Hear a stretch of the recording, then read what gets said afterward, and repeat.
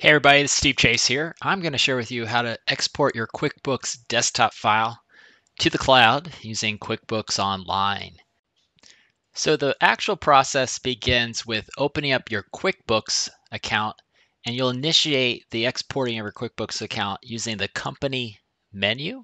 And then at the bottom of that list, there's an option to export your company file to QuickBooks Online. So that's going to be the first step to begin. Now, this is after you've cleaned up the file and you've inactivated things that you don't want or anything like that. We're assuming at this stage of the game right here, you've got your QuickBooks account, desktop account, exactly how you want it to be when you move it into the cloud, okay?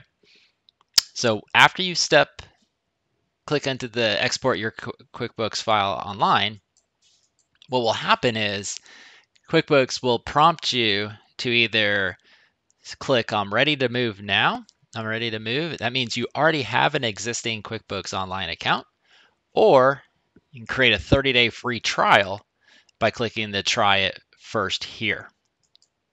Okay, so let's assume that you already have a QuickBooks Online account. So you would say move online, and then yes, sign me in. Then you would log in with your credentials. Again, all of these screenshots here are inside of the QuickBooks desktop platform.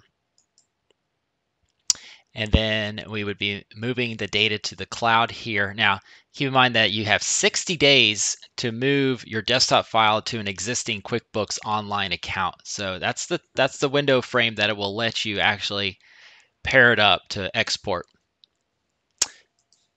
Okay, and then step 6, you're going to get email confirmation when your data is complete. Now, a couple things here that could cause this not to work. If you have slow internet connection, that could cause you to fail. It might just take forever, and it shouldn't take forever. So it could be the internet connection, so you'd have to try it again on a faster internet connection speed. When you are finished, you want to compare your profit and loss report and balance sheet report, all dates accrual. You compare those reports in your desktop file and your online version as well. Once you make the conversion, your desktop file is exactly how it was before. You can keep using your desktop file just like normal. You might need to do that while you're getting comfortable with QuickBooks Online. However, if you're making the switch at some point, going all into the cloud, you're going to start doing all your transactions on the QuickBooks Online version. One recommendation when you get the QuickBooks Online account is you re-reconcile your last statement from the desktop. That's because your reconciliation history reports do not go into QuickBooks Online. All you'll get is your registers with the reconcile status, but you won't have reports. So it's best practice to just re-reconcile the very last one. It should be a 0.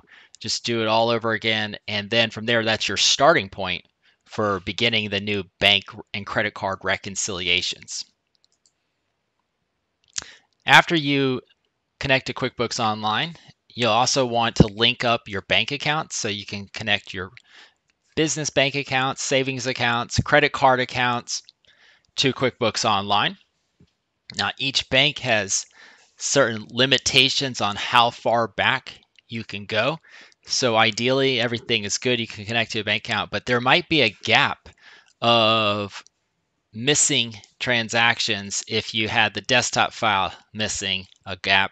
So hopefully, when you connect account, you're not missing any data sets, and using the bank monthly reconciliations will be the way to verify that you've done it properly and there's no duplicates or missing data.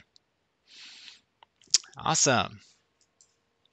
And then lastly, I recommend that you set up your email forwarding or receipts. So this is a feature in QuickBooks Online. You get your own dedicated email account.